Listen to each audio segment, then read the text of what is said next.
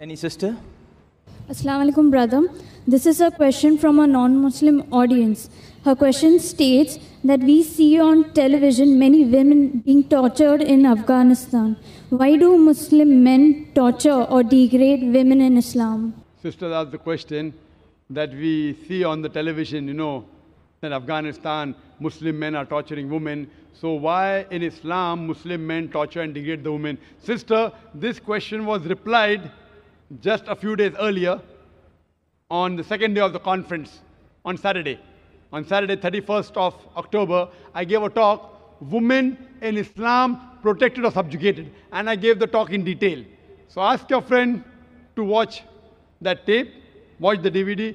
Inshallah, it will answer all the queries. Regarding your main point that she saw on the television, that in Afghanistan, Muslim men, they are beating the women. And once when I was traveling, I came across a Malaysian couple. Both of them were doctors. They said that they spent more than a month in Afghanistan. And they told me that what they saw on television, the Taliban's beating the women, they aren't Talibans. So I asked them, how do you know? They told me that we have been in Afghanistan, we have spent more than a month.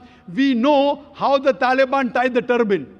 When we see an Arab, we feel all Arabs the same. Emirati, Saudi, Kuwaiti. But they themselves know that a Saudi ties the khatra in a different way. An Emirati ties in a different style. If you go to a Kuwaiti, different style.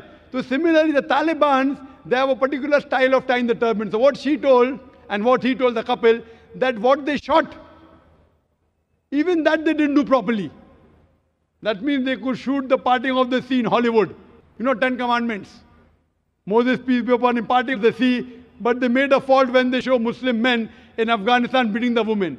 So therefore the Quran says in Surah Hujurat, chapter number 49, verse number 6, whenever you get information, you check it up before you pass it on to the third person. What we realize, this is the gimmick of the media. And in the last conference, 2008, my last talk was Media and Islam, War or Peace. And I showed how the media goes out of the way to malign Islam. I'm not saying all Muslims are 100% good Muslims. There are black sheep in the community. But what the media does, picks up these black sheep and portray as though they're exemplary Muslims. And many a time, they show things which are absolutely nonsense. It does not exist in Islam. So ask your friend to watch my tape, Women's Rights in Islam, Protected or Subjugated, and Media in Islam, War or Peace. Hope that answers the question.